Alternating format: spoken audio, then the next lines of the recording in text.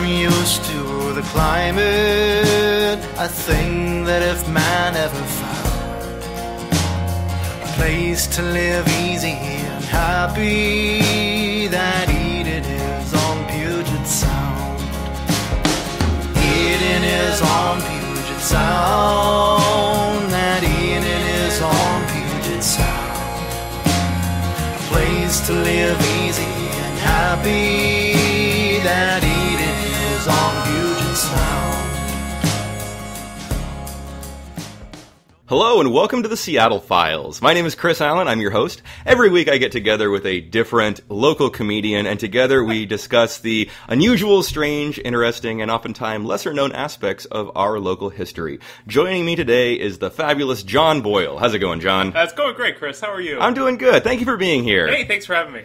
John is an ensemble member at Jet City Improv. He is also the creator and director of the show Worst Trip Ever, which is going to be performing Saturday nights at 10:30 in October and November of 2015. You want to just tell us a little bit about that show? Sure thing.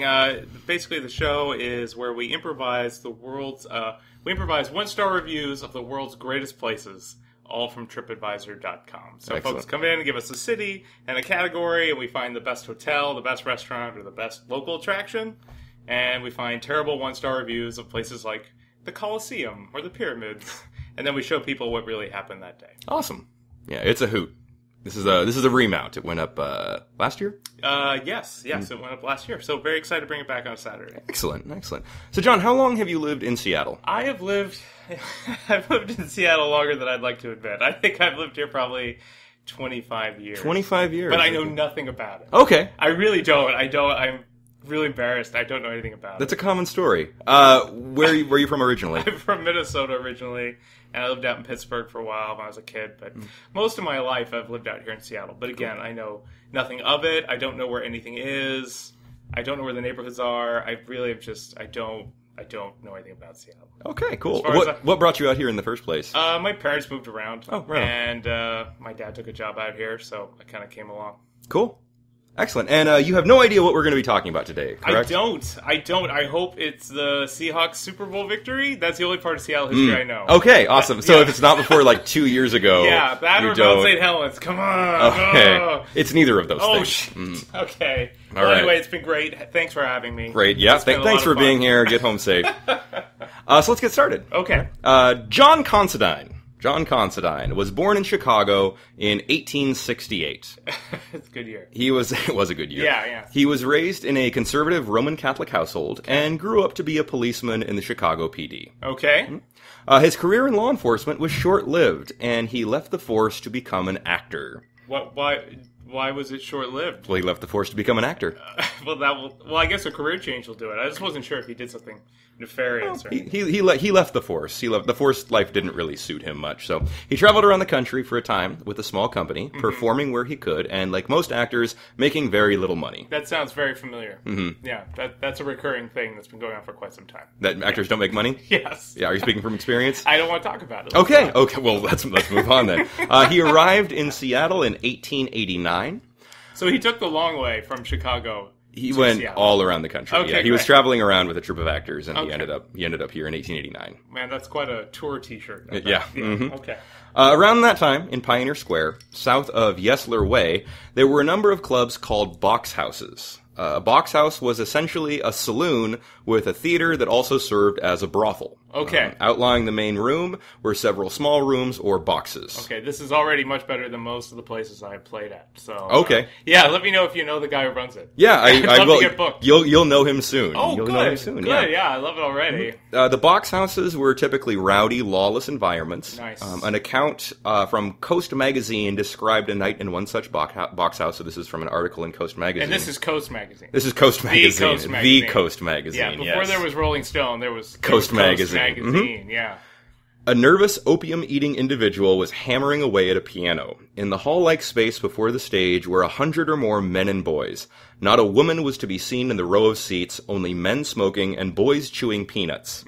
The boxes were unlighted save a stray beam that might enter at the window. In these boxes were women, one in some, more in others. Okay. It sounds already like a something that will follow Breaking Bad on AMC. So I'm excited. Okay, yeah. Keep going. Yeah, This yeah. is good. This is great. Women with dresses reaching nearly to the point above their knees. What? Yeah. Are you serious? With stained and sweaty tights. With bare arms. Chris, slow down. Slow down. Savor it. It's okay to enjoy it. Just enjoy it. Taste the words. It's okay. Taste the words. Folks, you can't see what I'm seeing. Just enjoy With it. bare arms and necks uncovered over halfway to their waists. Wow. With blonde-eyed hair, and some with powdered wigs, with faces rouged and powdered, eyebrows with winkers smutted up and blackened. Dear Coast Magazine, I never thought this would happen to me. There stood the female contingency at the doors and in the boxes. Wow. Yeah. That's really pretty sexy. Yeah. Okay. That is some 1890s smut right there. That is pretty smutty. Box houses charged a small admission price, but made most of their money from the sale of liquor and the gambling tables. Okay. There were burlesque acts and minstrel shows. The women who performed on stage circulated throughout the crowd and encouraged men to buy drinks. This is a very overstimulated environment. I mean, you'd think, like, as a small business owner, I would want to focus someone on one thing. I want to get them in, I want them to gamble. I want to get them in to have sex with a prostitute. I want them to get in to have drinks. But here, it's just like everything is just There's a lot going on. It's There like how is. casinos try to overstimulate you to try to keep you in. So it's Yeah, like, but- I'm bored drinking. I'm going to go gamble. I'm bored with gambling. I'm going to go hire a prostitute. I'm bored with this prostitute. I'm going to go drink again. And it's a vicious cycle. Oh, okay. And so But you stay interesting in. casino you go to. I mean, I usually, when I go to a casino, I do one, but not all of them. That seems to be all of the things. Like, I don't go play blackjack and then, Well, there's a- have there's sex a with lot hooker going on. and then say, hit me. You know, it's usually multiple things at different times. It's a rowdy environment. Okay, it's a rowdy environment. Yeah. And, and I trust Coast Magazine to paint this picture. You have no other source on this type of area? There's lots of sources There on this are? type of But area. we're Yeah, going with Coast. We're going with Coast. Okay, I'm just... We're going with Coast All right, Magazine. this is your show. I don't want to go in here and boss you around about Coast Magazine. The women who performed on stage circulated throughout the crowd and encouraged men to buy drinks and were given a small cut of the profit for every man they were able to coax into buying a round. Okay, well, that, The boxes for which the club were named were small rooms where prostitution took place. The burlesque performers would spend a small amount of time on stage, then work the crowd. John Considine was a charismatic man, a large presence. He never drank and rarely swore due to his pious upbringing. Okay. He became the manager of one such box house, the People's Theater, shortly after moving to Seattle. So, I can see where you're having a problem. So I'm just struggling here that a devout religious person is now running. He doesn't drink or gamble or have sex with prostitutes.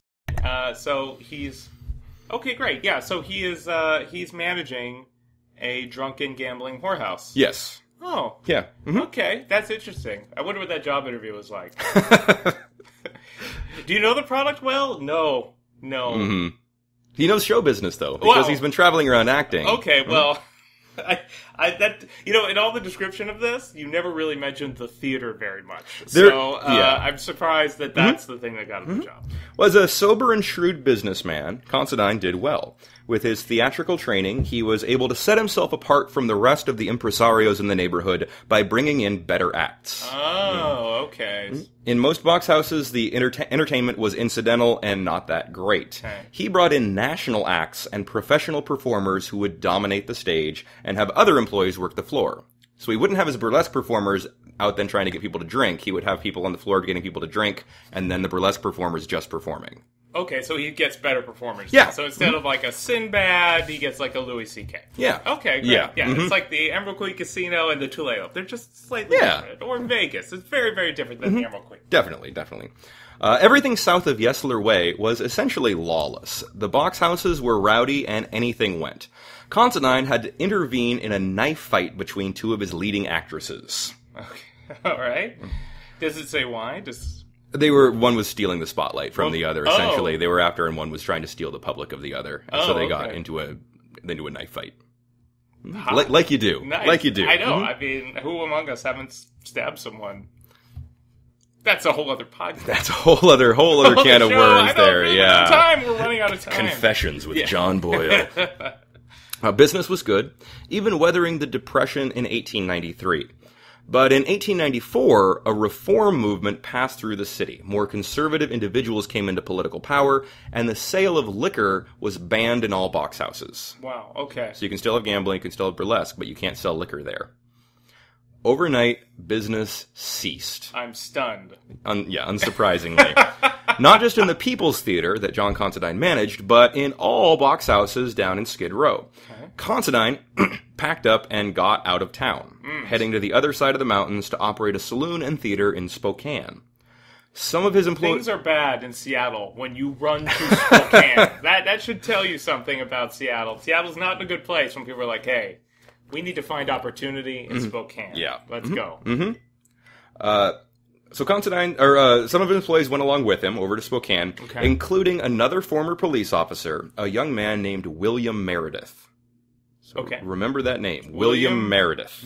William Meredith. Okay, I'm still remembering a lot about the prostitutes that Coast Magazine described You can't really push that out of your mind now, can you? If I'm there, why would I leave?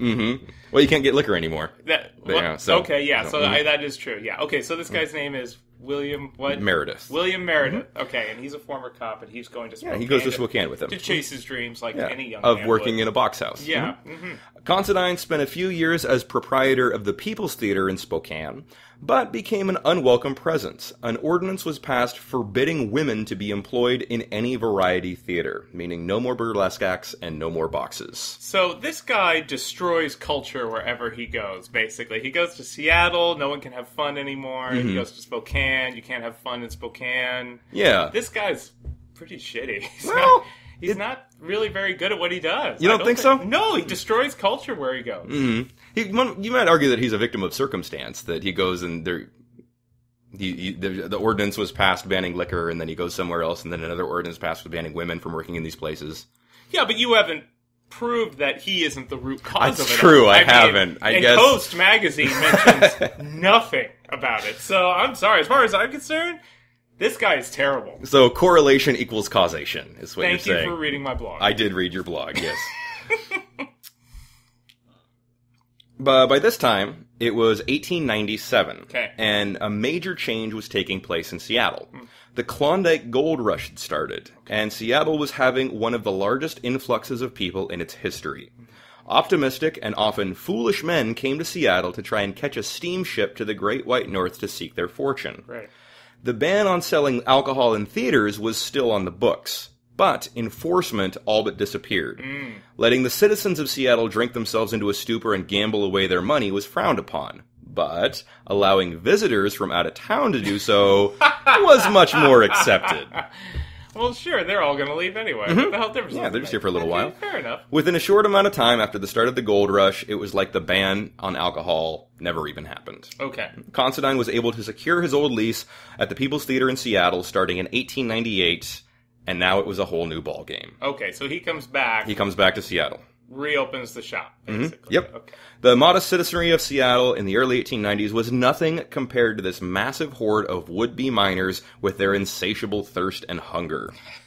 Over the period of a few short years, around 70,000 miners passed through Seattle on their way north. Wow, okay. It's a lot. Yeah, that is a lot. William Meredith returned with Considine from Spokane to Seattle. Okay, so William is still there. Okay. Considine's first order of business was to bring in the top burlesque dancer in the world at the time, Farida Mazar Spyropoulos, better known by her stage name, Little Egypt. Little Egypt. The Little Egypt. The Little Egypt. The Little Egypt? The Little Egypt. Damn. Wow. Yeah, I know, right? Okay. One of the Little Egypts. So actually 3 burlesque performers ended up taking that name over time, but this was the good Little Egypt. Oh, really? Yeah. Oh, okay. This wasn't like the legit one. This is the legit. The OG. Yeah, this isn't like second Becky on Roseanne, you know. This isn't like the lesser Darren. I was about to say the Darren. I was like, oh, that's not topical enough. But the Becky one's way better. Okay, yeah, great. So this is the good Little Egypt. This is the good Little Egypt. Great. So she comes in.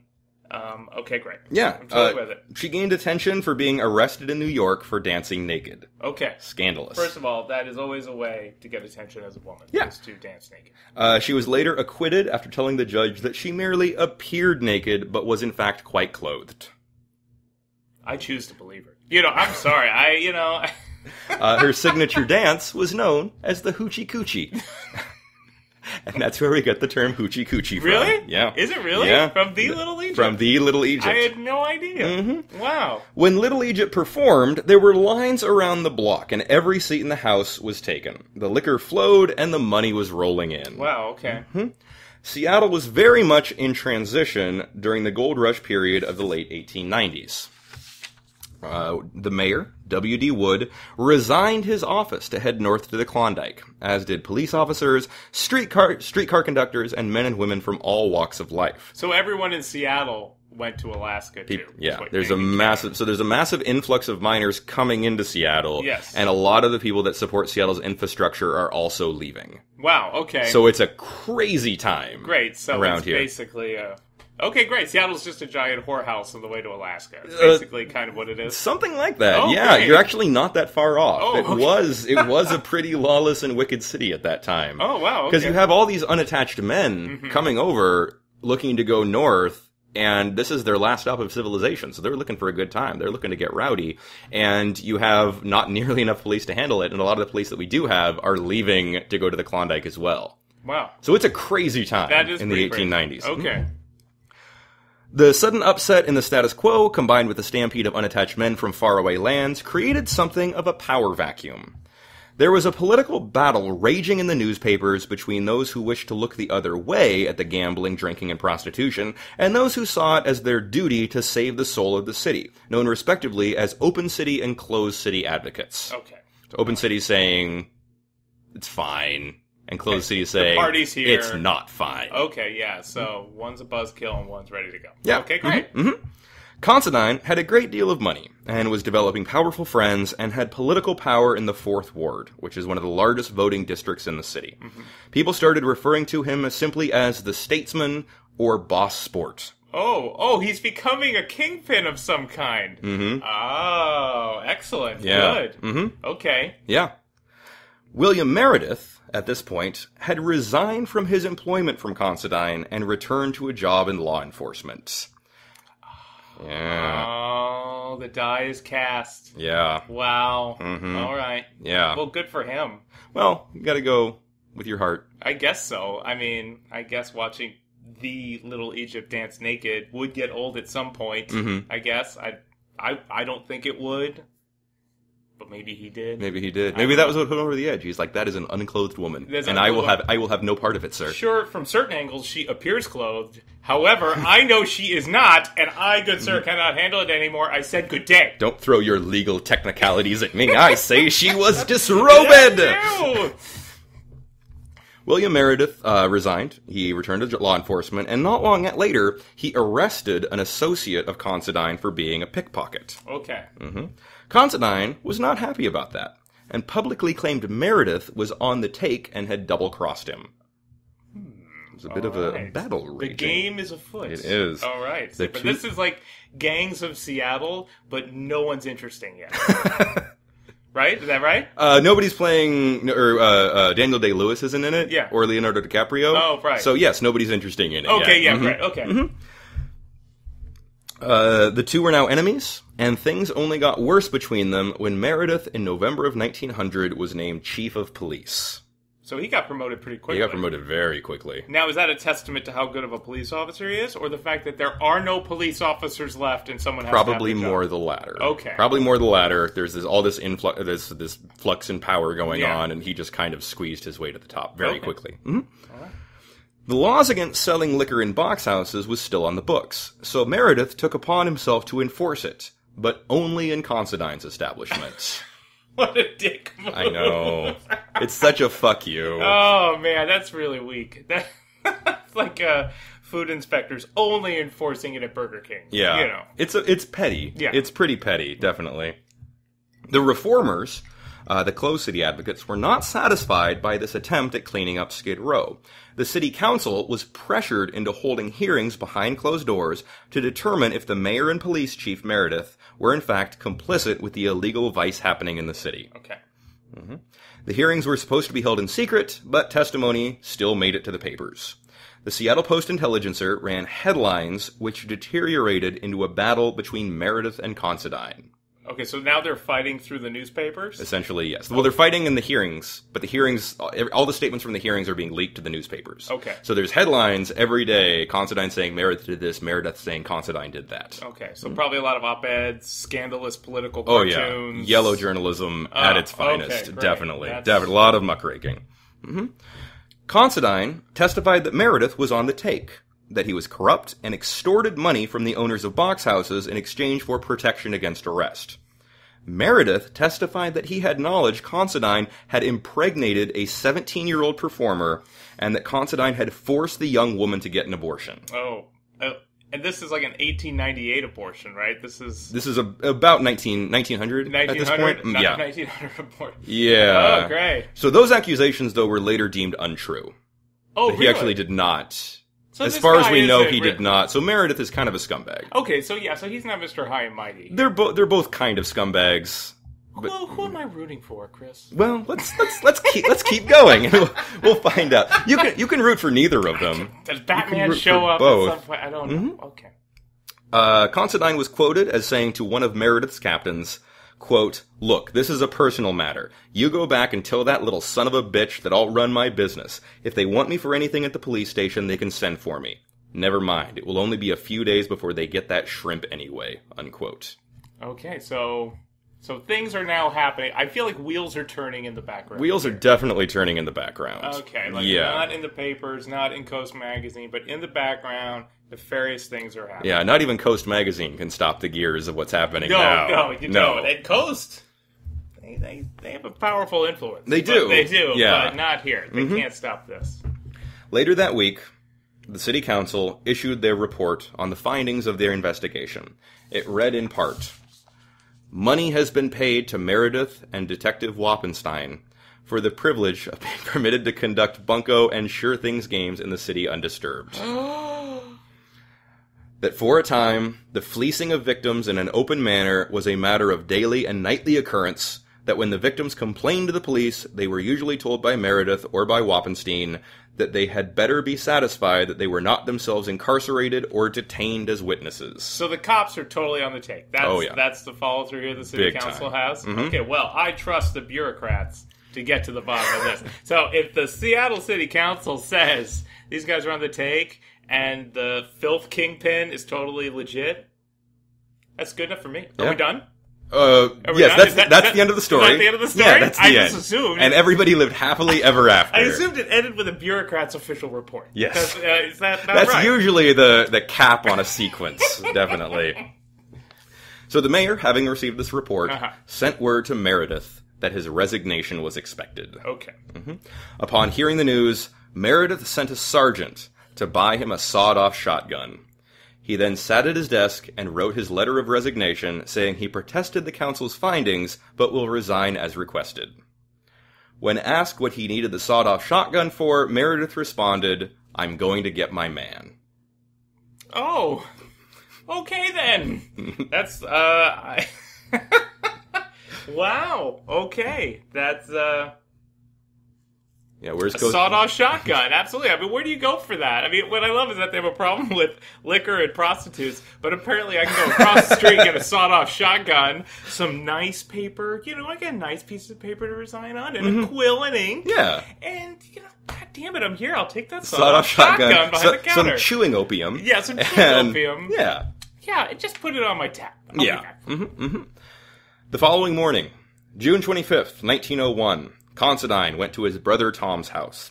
Tom informed him that Meredith was after him. John Considine, a teetotaling Catholic, never carried a gun, but that at the advice of his brother, he armed himself with a .38 revolver. John Considine went to work, and left work early that day, and with his brother, washed from Washington Street north along 2nd Avenue. So the People's Theater was on 2nd and Washington. Okay. And so he starts walking north along 2nd Avenue. Toward the stadiums? Away from the stadiums. Okay, great. Yeah, so... Washington is a little bit south of Yesler Way. Yeah. Oh, you don't know where anything is. I don't know That's where right. anything is. Yeah, so this is all down in Pioneer Square. Oh, I know where Pioneer Square is. So it's Yeah, just that I south. know. So it's on 2nd, which is just above Occidental. Yeah, And then okay. he So starts, I kind of know where it is. Yeah, and so he starts walking north along 2nd Avenue. Okay, great. I just really like the idea that in 1901 there are still two big-ass stadiums in Seattle. So anyway. At the same time, half a mile away, William Meredith was walking south along 2nd Avenue toward the Considine brothers. He was armed with a sawed-off shotgun, a .32 Colt, a .38 revolver, and a dirk knife. Wow. Great. Yeah, that if you can't get it done with all that, you're just a failure. Armed to the teeth. I swear, I'm just, Yeah. Okay, great. All right. That's okay. I will go. I want to see, does it mention what corner they meet at? I don't know. Go ahead, read it. Tom and John Considine went into a drugstore on the corner of 2nd and Yesler. 2nd and Yesler. Do you know where the Smith Tower is? Yes. That's 2nd and Yesler. Okay. Smith Tower's not there yet. It's not there until 1914, but that's... Spoiler.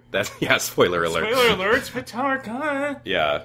Even bigger spoiler, the Smith Tower does not factor into this story at all. It doesn't? Not at all. No, not at all. Sorry. Wow. Okay, so I assume they stopped, what'd you say, a Starbucks? 2nd Yesler in a drugstore. A drugstore, in a not drugstore. the Starbucks. Not the Okay. Starbucks Okay, there, okay. yeah. The Starbucks is on 1st. I feel like I'm full. down that way. Mm-hmm. Meredith entered the drugstore they went to the drugstore. Meredith entered the drugstore behind them and fired the shotgun at John Considine. All right. So they're in like a Rite Aid, and he pulls out his shotgun and shoots at him. Yes. Okay. Mm-hmm. There's actually a Bartell's just down the street around this time period. Is it really? Because remember, Bartell's is trusted around here since 1890. It is. I often find great deals at Bartell's, Chris. Bartell's is a fantastic place. They fill my prescription in under an hour every time. Do they really? They really do. I find shopping local makes a difference. Mm-hmm. Anyway, Bartell's. I don't think this was a Bartell's, but there was a Bartell's around. I'm trying to get you a sponsor. Help me out here, Chris. First in Yesler, where there's this big sandstone carved door. It's now the Rocky Mountain Chocolate Factory. That was a Bartell's for a while, around this time period. Completely irrelevant to anything we're talking about right now. For more information about Bartell's, I could go to bartelldrugs.com. Yeah. Okay. Probably the website. I hope so. So Meredith entered the drugstore behind them and fired the shotgun at John Considine on the corner of 2nd and Yesler, and he missed. He missed with the shotgun. Meredith pulled his revolver, and John Considine lunged at him, wrapped him in a barrack hug, and forced him back. Okay. Tom, John's brother, rushed forward and managed to wrestle the gun out of Meredith's hand, then beat him about the head with it, fracturing his skull in 2 places. All the while, someone getting paid minimum wage has no idea what to do right now. Yeah. Because there's some brawling guys in the candy aisle. I'm not sure if there is a minimum wage at this point. I don't know when It's minimum a wage utopia. came out, but... Oh, God. It's a Republican utopia! I don't know when minimum wage came about, but yeah, somebody working behind the counter, and there's other people in the drugstore saying, what the fuck is going on And that would be now? extremely jarring. Like, if I swung in for just some, gummy worms and my prescription, and, there's a sawed-off shotgun war going on. I'm picturing the pawn shop scene in Pulp Fiction, where the two of them just bust into the pawn shop ready to kill each other. Yeah. So Tom rushes forward, he grabs the gun out of Meredith's hand, starts beating him about the head with the gun. Okay. 2 police officers were nearby outside when the shooting had begun, and rushed to the scene. One ran up behind Tom and pulled the gun out of his hand. Okay. Another man held John Considine from behind. Okay. And Meredith scrambled away. Meredith with a fracture in his skull. A fracture in his skull. He just missed with a shotgun, and he was disarmed of one of his revolvers. All right. Mm-hmm. And he has a fractured skull. And he has a fractured skull. Probably a concussion. Probably a concussion. Does it say anything about a concussion? It doesn't say anything about a concussion. You can write it in if you want. Thank you for that. Welcome. Well, he did have a fractured skull. Okay. So John was able to break free from the man holding him, and he moved toward Meredith, who was dazed from being beaten about the head, like you are, Probably, yeah. and was fumbling at his side for his other gun, his third gun. So he shot the shotgun. That didn't work. He pulled out another gun. It was taken from him. So he's reaching for his third gun. His third... Okay. Mm-hmm. John Considine drew his .38 revolver and shot Meredith 3 times in the chest, killing him. When Meredith fell lifeless to the ground, John Considine simply handed his gun to one of the officers, who said, "You're under arrest, John." Considine merely nodded in agreement and went peacefully. Oh, wow. All right. Well, first of all, it would suck to die of a gun wound in a drugstore because I am surrounded by bandages. That would be really frustrating. I think that would be frustrating as I died. But that's really interesting. Like, of all the hullabaloo with it, he just shot him and went, all right, let's go. Well, he was attacked. Meredith snuck up behind him and attacked him. And so he wasn't, yeah, so he just said, well, I'm not going to try to shoot anybody else. He just said, here's your gun, or here's the gun that I just used to shoot with him. And yeah, I understand that I'm under arrest because I just shot this guy. So we just went peacefully. Oh, okay. All right. Mm-hmm. Meredith, during his time as police chief, had been an open city advocate. But, in the wake of his death, he became canonized by the reformers as a symbol of honor and justice who was shot down by a lawless proprietor of vice and sin. So it was total BS, is what Total you're saying. BS. Total BS. He was this corrupt cop, Yeah. chief of police, on the take, not a good guy, and as soon as he got shot, They make him out to be some to hero. be a hero. Yeah, the chief of police was killed in broad daylight by the king of the box houses, who had been slandering him in the newspaper for weeks. Admittedly, if you just read the headlines, Doesn't sound good. Doesn't sound good at all. Doesn't sound good at all. Rumors circulated that Considine had in fact fired the first shot, and Meredith died trying to defend himself. The Seattle Daily Times, the Seattle PI, and the Seattle Star all published sensational stories that convicted Considine in the court of public opinion. It's great to know that the press is still as honor and trustworthy as they are now back then. That's great. Mm-hmm. Yeah, that's why the PI died. Yeah. That's why they came down the wrong only side of this 106 years later, Oh. the PI's out of business. So let that be a lesson to you, journalists. Yeah. Get a story wrong, and 106 years later, you're done. The Star published a front-page editorial, reading in part, quote, "When Considine poured the contents of his revolver into Meredith's body, Meredith not only had no weapon in his hand, but was even dazed, incapacitated condition, he having been beaten on the head with the gun by Considine's brother Tom, witnesses state, until his skull was fractured in 2 places. It is within the province of every law-abiding citizen of this community to demand that John Considine and Tom Considine be driven out of Seattle once and for all time." And you can't see this because you're listening to it, Yes. but there's a lot of caps, a lot of words in all caps in this editorial. I think the big takeaway for me right now is that caps lock existed in 1901, 1902. I had no idea that caps lock existed at the turn of the century. Yeah. And it could be used so irresponsibly. Yeah. Yeah, people yelling at you on the internet, it's not a new thing. I thought, People were yelling at you from newspapers in 1901. wow, they were so ahead of their time. Yeah. It's amazing the Star is no longer around. Forerunners, yeah. I know. Considine was charged with first-degree murder, and the prosecution sought death by hanging. At the trial, the Times used their cartoonist to depict Considine as a shifty, remorseless villain. That's great. I jokingly said earlier that there were probably a lot of nefarious political cartoons. And You are 100% I'm correct. so sad I was right. After a 2-week trial, the jury was sent to deliberate. They came back 3 hours later with a verdict. 3 hours? 3 That's hours, it? that's For it. death by hanging. For death by hanging, yeah. Wow. It's good to know they took it really seriously. They did, yeah. The verdict? Not guilty. Okay. Well, that's good. Mhm. I guess it's good. It's good. Well, in self-defense, he killed Meredith in self-defense. Meredith true. Meredith That's came true. after him with a small arsenal of weapons. That's true. And he you did. just said you said earlier, if he can't get it done with that, Yeah. He then doesn't- Yeah. No, I agree. I think you. Yeah. Okay. Okay. Good. So he got off. He's good. he got off. Okay. Great. Yeah, he got off. In the wake of the trial, Considine left the box houses behind. He used his talent as an impresario to establish more legitimate theaters. Here in Seattle. Starting here in Seattle. Oh. Then he went on to open a string of 52 theaters and rotate talent through on a circuit, becoming one of America's first vaudeville promoters. Wow. Okay. So he almost dives in a drugstore, kills some guy, gets off, or kills the bad guy. But he's totally corrupt. I mean, he himself is corrupt and a peddler. And then he gets off, and then He goes becomes straight. an entrepreneur, goes straight, and opens Opens a string of a theaters. string of theaters. Yeah, he declared himself proprietor of, quote, the first legitimate popular-priced vaudeville chain in the world, unquote. Oh. So he becomes one of the first vaudeville promoters. Oh, wow. Ultimately, he moved to Los Angeles, where his descendants became powerful players in the film industry. Wow. Does it say which ones?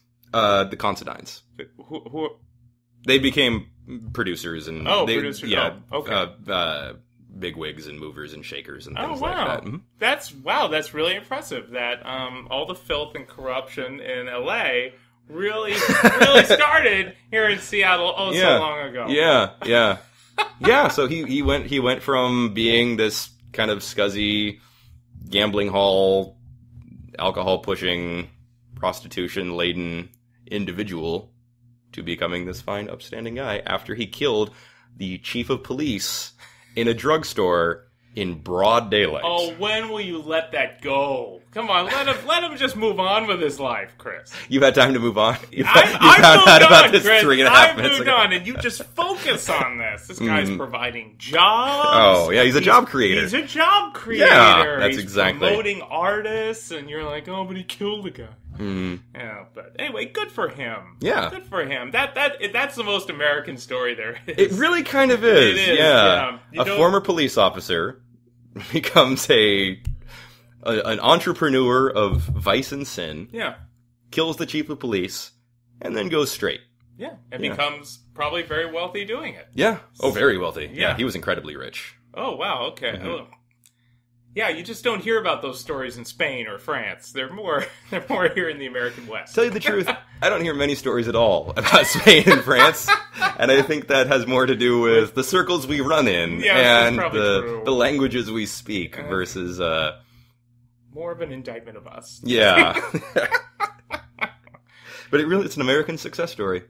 It is. He went from a poor actor to through the gamut, and then came out on the other side as a well-to-do businessman. And he never gave up. You know, a lot of people who were, hey, you know what? Maybe I should give up. I was almost murdered at a Bartell's. And then he's like, no, I'm not going to give up. And look at him now. BartellsDrugs.com.